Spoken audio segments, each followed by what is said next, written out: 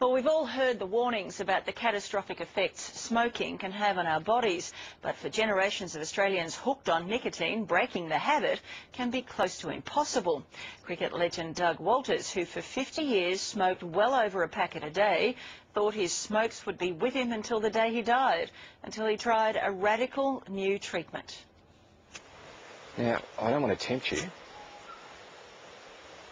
but when you smell that, do you miss it?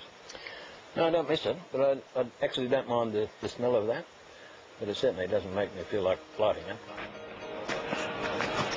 Well, what a great shot. For cricket's Doug Walters, it is the ultimate test. You ever tempted? To take it up again? Not since day 4 of having the treatment. I don't very, very rarely even think about having a smoke. After 50 cigarettes a day, for almost 50 years, Dougie has undergone a treatment. It's helped him go cold turkey and bowl the smokes for a duck. And he's not the only one. A dozen of my classmates have certainly been in, had the treatment, and not one of them smoke anymore. So this thing works? Absolutely works. And he's had a go at it. He's in through. It's a great shot. It's 100. A magnificent shot by Doug Walters to bring up his century. And my goodness, well played. They were the days I used to dread when I was trying to catch an aeroplane even from Sydney to Perth. That was dreadful. But if I was going to England, that was really hard work, I can assure you. The cravings were a killer. Indeed, on those long flights to play the ponds, Dougie was dreaming about ashes of a very different kind. It was the same when I was batting. I couldn't wait for the session to finish so I could go and have a smoke. At tea time, I'd fit 4 in. A chain smoker? Oh, absolutely, chain smoker. I was pretty bad. I mean, it'd be the first thing I do when I get out of bed and be the last thing I do before going back to bed. So I guess I was a really heavy smoker, there's no doubt about that.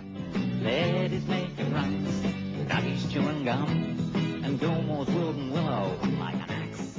What was it you enjoyed about having a smoke? I can't answer that question, really. I don't know. Come on, Ozzy, come on, come on. Come on, Ozzy, come on. Did you ever try to quit? No, I'd never tried to quit. Why not? Well, I just hadn't got round to thinking about quitting. I mean, it was part of Doug Walters. Okay, so we'll just find the point. I went in to see how Jack Newton had quit.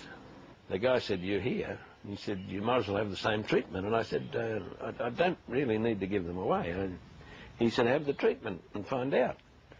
I said, "Does it hurt?" He said, "No, it don't hurt." Does that feel okay? Yeah.